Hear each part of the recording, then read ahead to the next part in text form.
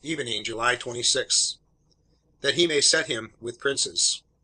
Psalms 113:8. Our spiritual privileges are of the highest order. Among princes is the place of select society. Truly our fellowship is with the Father, and with his Son, Jesus Christ. Speak of select society, there is none like this. We are a chosen generation, a peculiar people, a royal priesthood. We are come into the general assembly and church of the firstborn, whose names are written in heaven. The saints have courtly audience. Princes have admittance to royalty when common people must stand afar off. The child of God has free access to the inner courts of heaven, for through him we both have access by one Spirit unto the Father.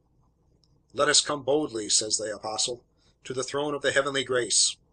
Among princes there is abundant wealth, but what is the abundance of princes compared with the riches of believers? For all things are yours, and ye are Christ, and Christ is God's. He that spared not his own Son, but delivered him up for us all, how shall he not with him also freely give us all things? Princes have peculiar power.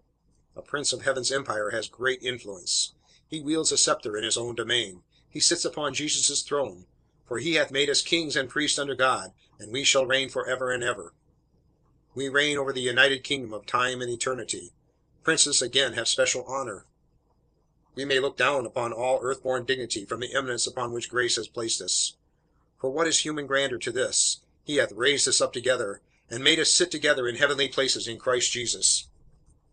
We share the honor of Christ, and compared with this, earthly splendors are not worth a thought. Communion with Jesus is a richer gem than ever glittered in imperial diadem. Union with the Lord is a coronet of beauty, outshining all the blaze of imperial pomp.